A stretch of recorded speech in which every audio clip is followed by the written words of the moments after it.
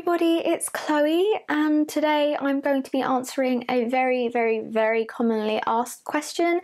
We have answered this briefly in other videos before, but we do keep getting asked, so I thought the best way to answer would be by making a video on it so that people can find it more easily. And this is going to be about why we don't talk about our child alters or littles. So in case you don't know, littles are alters that are young, they're children, so maybe around under the age of 10.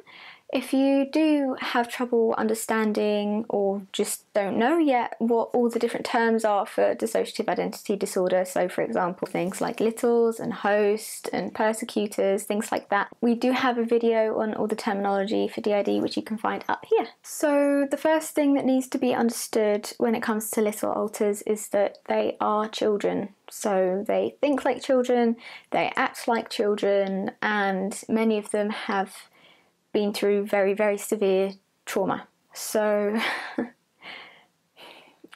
sorry, I'm dissociating a little bit. Basically,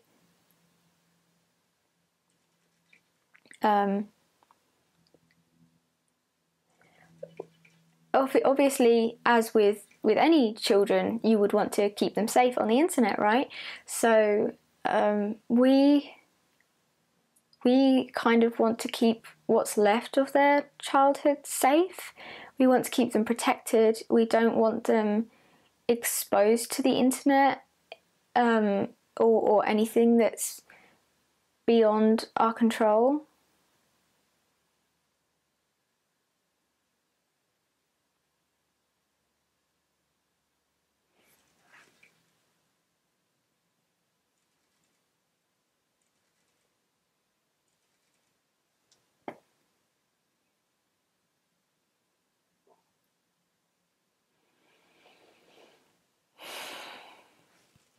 Hello everybody, this is Jade.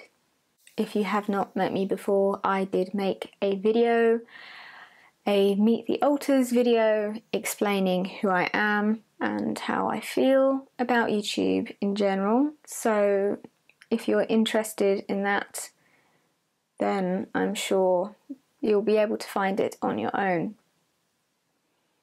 When it comes to the littles, some of you may feel we are being overprotective.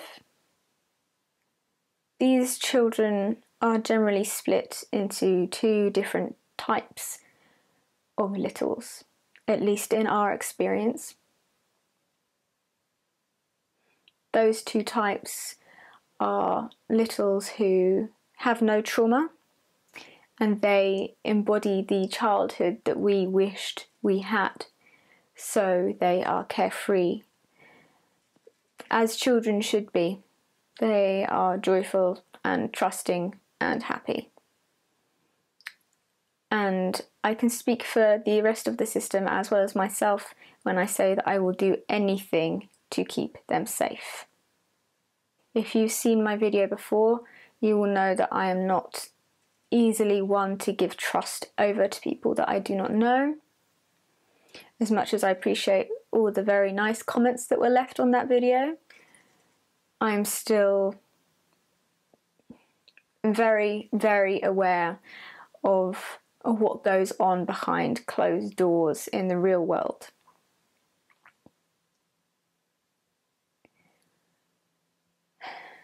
The other type of little alter is a little who has trauma memory. I will not go into detail on that.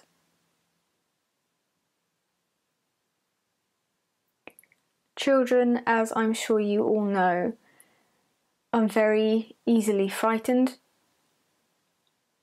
very easily persuaded, very trusting, and very easily manipulated, especially if they have already experienced those things before. Children who have been abused are likely to slip back into that place of fear and acceptance and surrender. Anybody could find us on the internet. We don't share their names because even a name can be powerful. If somebody spoke to a child on the internet and said, "I know your name, I know where you live, you have to do this." Even things like their favourite colour, their favourite animal, a person could convince a child that they know everything about them. Obviously, for a child, that may be overwhelming. They do not have the same thought processes as an adult would. They cannot think, hold on, how did he get this information, and why should I believe him? They think, this is a man or a woman, or this is a person who will hurt me. And especially if they have already been hurt before, they will know that it is safest to do as they say. It is not unusual for abusers to target littles in DID systems on the internet. I've seen it happen myself. We will not be disclosing any personal information. I believe we have disclosed 2 names of 2 of our littles, which is too late to take back now. We will not be disclosing any further information on any of our littles for our safety as a system and for the safety of our children.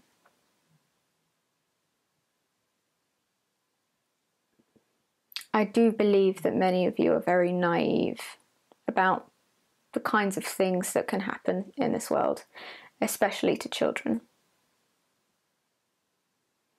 Many of you believed when I did my video that I was talking about hate comments when I said that it was dangerous for us to come forward about DID. That's not what I meant.